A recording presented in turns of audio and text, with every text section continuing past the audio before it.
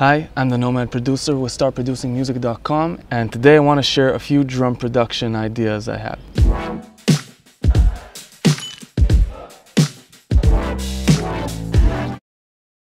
If I want to make my snare stronger, oftentimes I will trigger a snare sound, right? What if you add a sample of someone eating a carrot?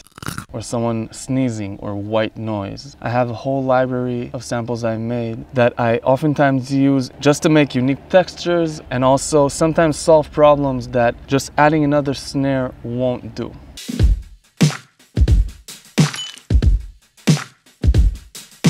Second cool production technique can be triggering some ambient noise whenever a certain drum hits.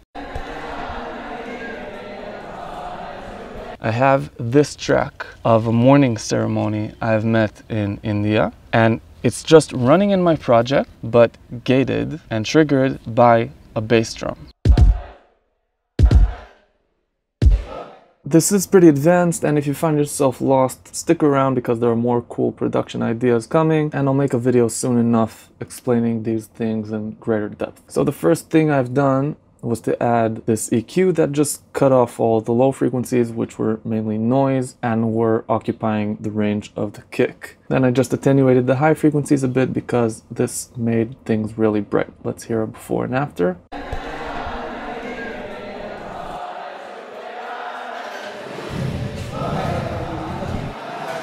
Next thing I've done was Haas effect, which is a really cool psychoacoustic trick in which you delay a signal from the signal on the other side of the panorama slightly, and this creates really wide effects. So I delayed the right signal by 1,000 samples. Let's hear this.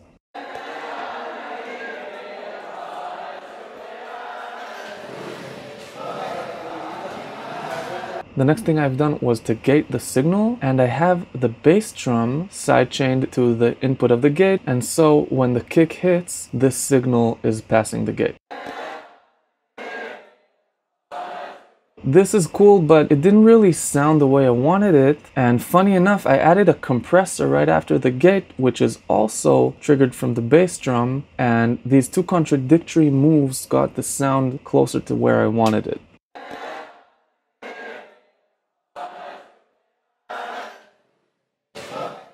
Finally, I just inserted a cassette emulation just to make it fit better with the aesthetics of the song.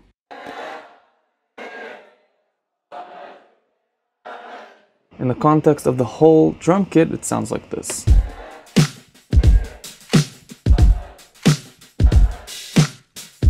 A third production idea, which is a bit more mix related, is having an attitude fader. In my mixing template, I have 4 parallel processing channels. One of them is the TG. By waves, I send my drums to it, either the overheads or the room, and I have it automated whenever I want a bit more distortion or width in my mix.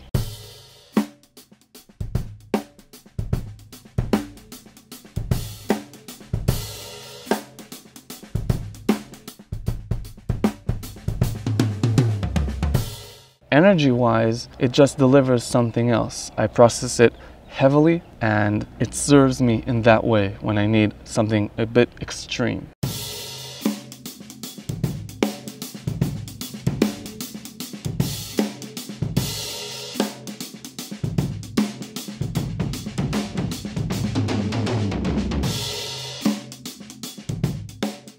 Distortion is king. Explore it, but do it wisely.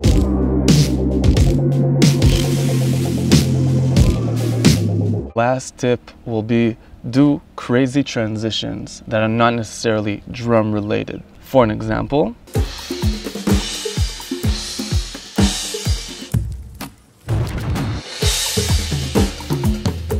if you get all this organic thing flowing through the whole song, and then suddenly the twist comes in, it's a very strong ear catcher. This too was pretty advanced. Don't be alarmed if you find yourself confused. I'll make another video about this. So I've used FabFilter's Saturn, which is an incredibly flexible multi-band distortion unit. You can decide both how many frequency ranges you affect and also which form and degree of saturation you introduce for each band. So in this case, I've heavily distorted the low mids. Then I assigned 2 LFOs. The first one is assigned to the feedback of this band, which means there will be fluctuation in the amount of times this frequency range is fed back through the same saturation process, and the crossover, which will affect the range of the frequencies this affects. And the second LFO is assigned to the speed of the first LFO, which creates this fluctuating modulation. Let's hear this a bit extreme just for you to really hear what this is doing.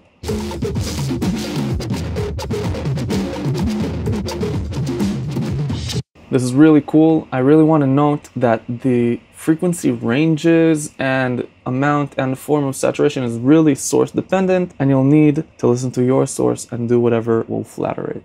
Surprise yourself, surprise your listener. This can be done with stock plugins or pedals or in any way you can just imagine. If you have things flowing too much, break it. These are the drum production ideas I wanted to share. Feel free to subscribe to the channel if you want to have more content. I'll see you soon. My God. Whew. It's hot.